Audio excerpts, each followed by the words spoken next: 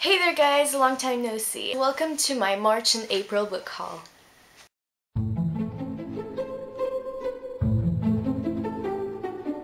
The reason I decided to do a March and April book haul all in one video is simply because I never really got around to filming my March book haul. So I thought, why just not merge everything into one? And yeah, because I didn't get like a huge amount of books anyway, so it just makes sense. The very first book I got was for my birthday from a friend, and that is Anna Karenina by Leo Tolstoy.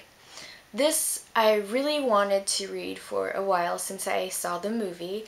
I actually went to see this movie with a couple of friends, and one of those friends gave me this book for my birthday, which is really cool because I definitely wanted to see more of the story because it's a huge novel, and I know not everything of the story can be in the movie adaptation. And I really enjoyed the movie, so I wanted to see what more there was to the story and all that. So I'm really happy, and I hope I can read this soon.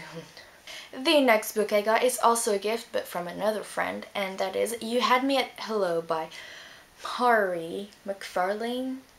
I don't know if I pronounced her name right, but it's M something McFarlane. It looks fun. It's a chick lit read, I think, and it's about these two people, Rachel and Ben, who are separated after a while and then meet again and something like that. It looks really fun, especially to read in the summer, so hopefully I get to it then. The next two books in this haul are actually secondhand books that I got a really cheap price, and the money I spent on these books will go to charity, so that was, I don't feel guilty at all for buying these. The first book is Dragon Rider by Cornelia Funke, and this I actually read a long time ago, and I really enjoyed it. I actually really love this author. I read her Inkheart or Inkworld trilogy. I have another book I have to read by her that I own. I really love Dragon Rider, and because I don't really remember the story, I just remember I loved the book. I decided to get it, and when I have time to read it again, because I remember really loving this book. Then I have The Snow Child by Ewing Ivy. I actually found an excerpt online. The first chapter was given for free on PDF, and it looked really nice. I also love the simplicity of the cover. So yeah, I don't really know what the story is about, but yeah, I'm excited.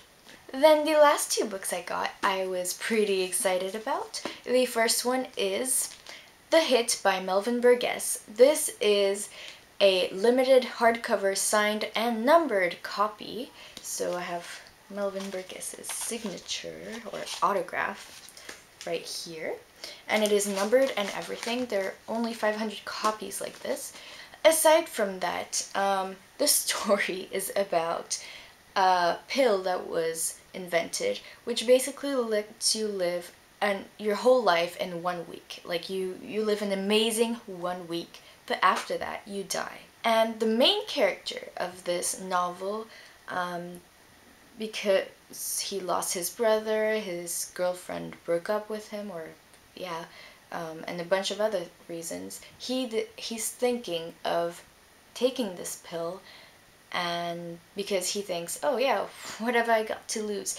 And apparently his ex-girlfriend is going to show him that he has a lot to lose by not living his full life at the normal length and so forth.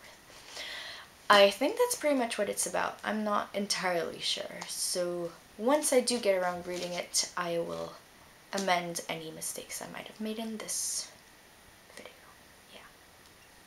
And the last book, but certainly not least interesting, is Walking Disaster by Jamie McGuire. If you don't know, this is the sequel of Beautiful Disaster, amazing book, have to check out if you haven't already. Beautiful Disaster was from Abby's point of view, and this is the same story. It's approximately the same story from Travis's point of view.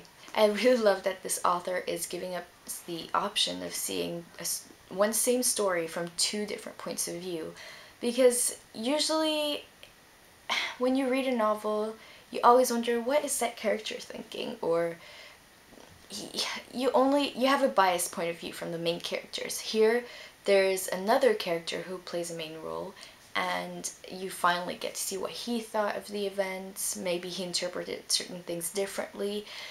He doesn't necessarily know what is going through the other main character's mind, and so forth. So I really find that interesting. Maybe that's because I'm also an aspiring author. I don't know, but the concept seems really interesting to me.